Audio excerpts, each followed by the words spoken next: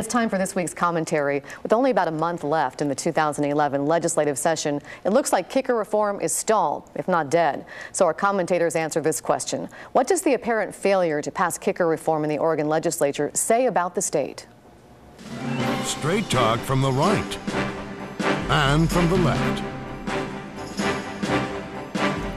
Do you ever wonder why no other state has anything like the kicker?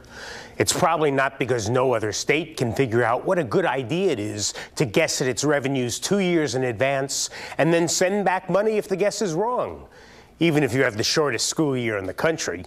For some reason, no other state wants a system where your state revenues go up and down sharply and you can't set up a rainy day fund in good times to help your situation in bad times. The kicker gives Oregon not only an incoherent budget policy, but a uniquely incoherent budget policy.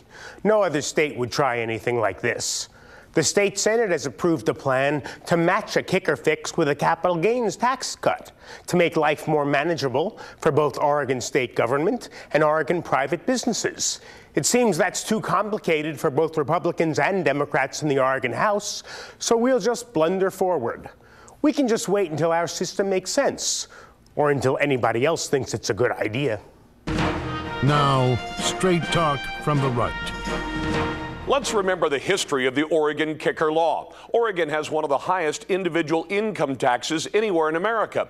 In decades past, when the economy took off and people earned a lot of income, the legislature simply made plans to spend it all. Taxpayers said no. They demanded the legislature write a budget to cover the need for government service. If the government ended up bringing in more than enough money to cover those needs, it had to be sent back to taxpayers and the companies that paid it. For very good reason, citizens aren't ready to just send in their taxes and say to the government, keep the change, to an overspending government.